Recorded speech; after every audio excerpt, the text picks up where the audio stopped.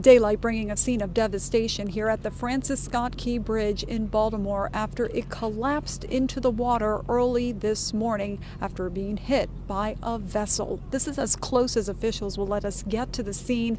The bridge is about a mile down this road. Now, officials are stressing that this is an open investigation, but they do not believe it is terrorism related. Water search and rescue efforts are ongoing, and they are looking for 6 people, they say, part of a work crew that was filling potholes on the bridge at the time of the collapse. 2 members of that crew were rescued. One was taken to the hospital in serious condition.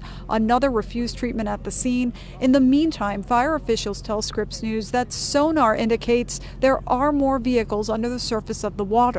Whether anyone was in those vehicles is not clear at this point. Here's what we know so far. At around 1:30 this morning, a Singaporean cargo vessel called Dali appears to have possibly lost power and hit one of the main support pillars of the Key Bridge.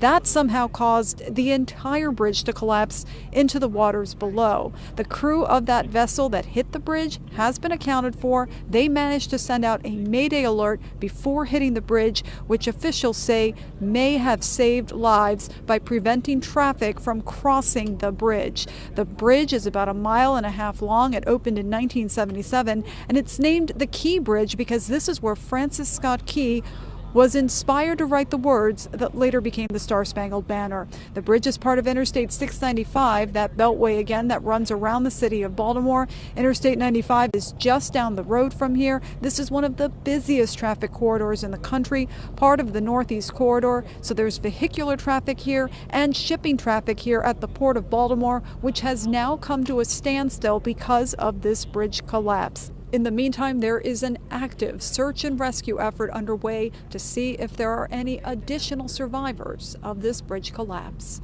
Maya Rodriguez, Scripps News, Baltimore.